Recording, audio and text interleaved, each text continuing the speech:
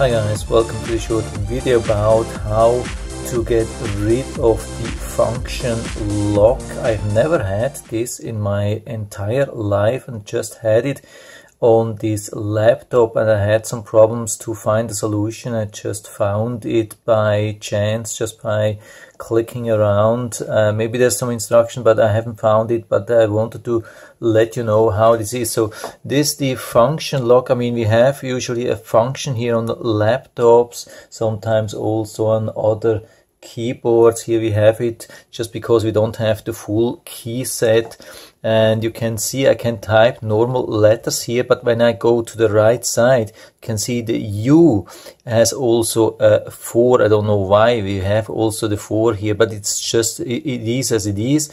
We have some other things, yeah, not much. I mean, we have the plus, and here we have the point, we have the minus.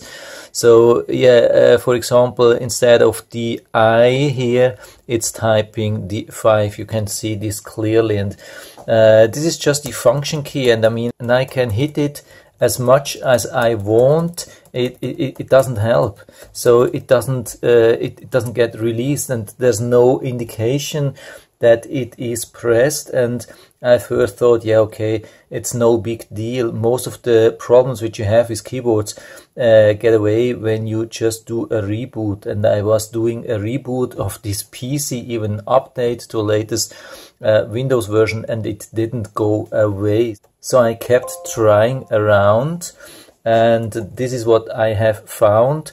So I hit the Fn and the numlocks, which is the F12. I think it's in a lot of cases it's the F12, and when I hit the I or the 5, you can see now it's back on the I. It's not typing these silly function numbers here anymore.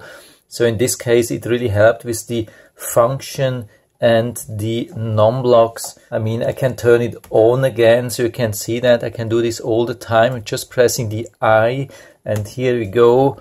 And now it's the I, and we can go back. So it's a really heavy switch, and it even survives boot of this laptop. That's insane.